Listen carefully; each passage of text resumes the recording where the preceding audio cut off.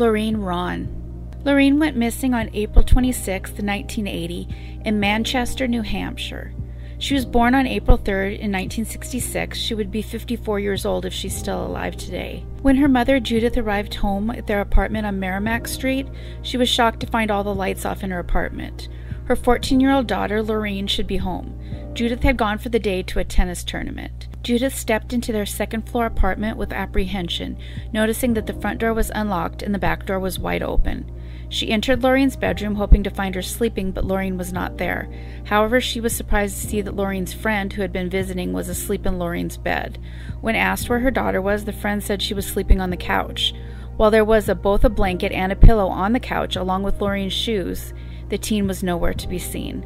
Judith called the police at 3:45 that morning to report Laureen missing. Laureen's friend admitted that since Judith was gone the previous evening, the two girls had a male friend over, and the three hung out in the apartment drinking alcohol. At one point, the male friend thought he heard Laureen's mom in the hallway, so he quickly left the apartment by the back door. The male friend said that he was certain that he heard Laureen lock it behind him. Later on, the police would discover that someone had gone to the trouble of unscrewing all of the light bulbs in the apartment building that same night.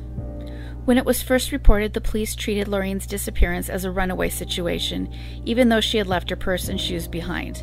After weeks, the police changed their stance, believing she may have met with foul play. In October of that same year, Judith discovered odd charges made to her home phone. 3 calls had been made 3 months after Laureen went missing from a motel out in Santa Monica, California. 2 of the calls were made from a motel in Santa Ana, and 1 to a teen sexual assistance hotline. In 1980, calls could be charged to your own number by calling the phone company and entering a PIN code. Doing this costs less than placing a collect call.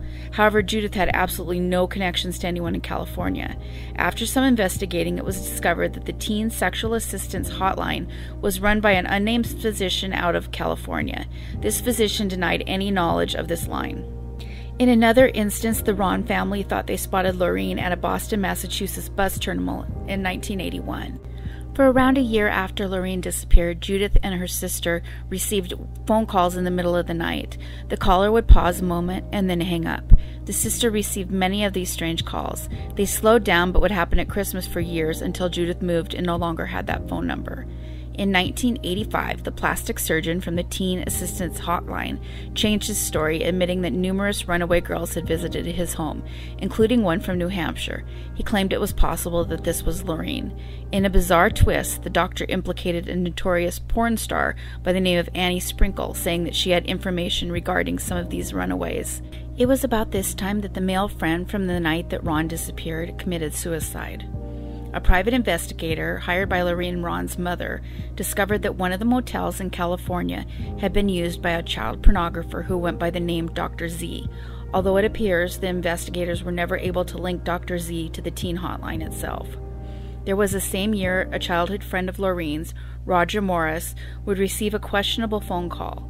Roger's mother answered his phone, saying that the caller identified herself as either Lori or Laureen. She claimed to be Roger's ex-girlfriend. The caller has never been identified and did not return the call.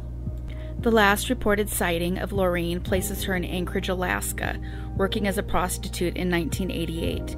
Judith has since relocated to Florida and remarried. She now believes that her daughter ran away to California to chase her dreams of acting, and that it was she who placed the 3 phone calls from that state. As a footnote to the case, some believe that the disappearance of Laureen is linked to several other petite brunettes who disappeared around the same time from the same area.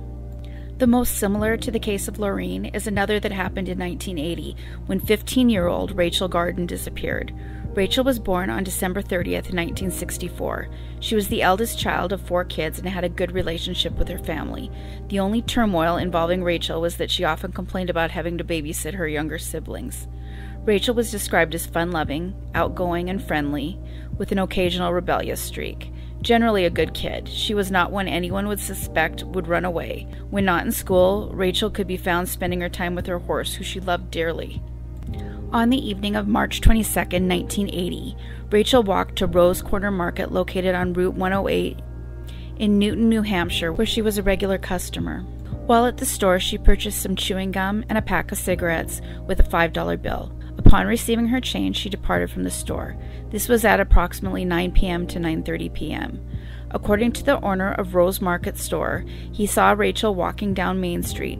Her family said she was planning on spending the night at a friend's house, which was located on the 50th block of the street. She would never arrive at her friend's house. On the morning of March 23rd, when Rachel still hadn't returned home, her mother knew something was wrong, and she reported her daughter missing to the police around 10 a.m. that day.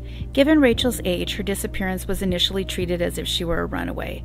According to one of her friends, she had considered running away around the time she vanished. Given this, no posters or flyers were put up around town at all. At the time, the police department had only one full-time officer.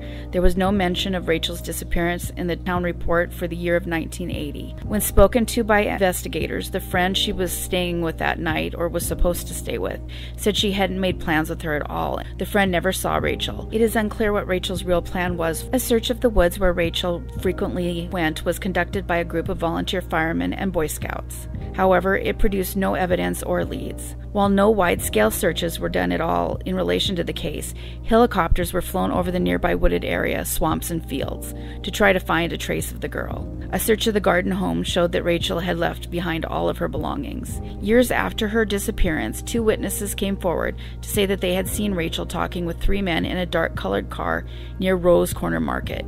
It is reported that she knew the trio, who had reputations and were involved in criminal activity in the town. One of them would later serve time in prison for assault and rape.